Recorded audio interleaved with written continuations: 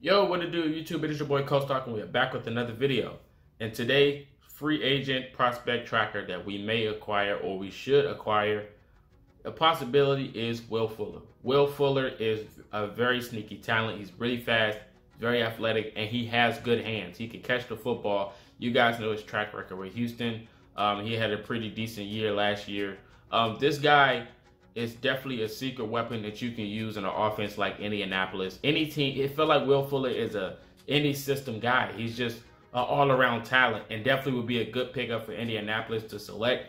I think he's the #1 receiver. So that's the one thing we're currently looking for in the Indianapolis Colts is a real #1 wide receiver.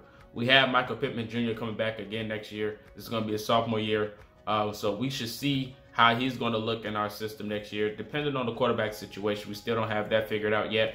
But Will Fuller is definitely a good deep threat. He can get open at any moment, and he's very fast. And I feel like he can be a good fit for Indianapolis for sure. There's so much talent in free agency this year. So much talent. You don't know who we're going to acquire or what we're going to do. So videos like these are just possibilities of who we can acquire and who is available. So that's why I make videos like this. Will Fuller, 8 touchdowns, 879 receiving yards, 53 receptions, which pretty much is his best year in the NFL so far. This is definitely his best year. Will Fuller is a free agent. So, being as though the Texans just moved on from J.J. Watt, I have a video about that. I made that 2 days ago.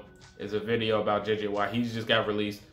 Deshaun Watson looked like he's on his way out the door. Texans are pretty much just moving into a rebuilding stage, and Will Fuller is pretty much on the market. So I feel like we should try to get this guy if he is available, depending on the contract numbers, depending on what he wants. If he's available for a decent amount of money, I would definitely make a selection to try to get this guy Will Fuller in Indianapolis, man. He's a good talent, sneaky and fast, and very athletic with good hands. So I definitely would select him. It just depends on the contract or what he's asking for, like I said. But you guys let me know who you think we should acquire in the offseason, free agency-wise. Who do you think we should acquire? And if you do have a favorite team that wants Will Fuller, let me know your favorite team in the comment section as well. And until next time, this is Colts signing out. Peace.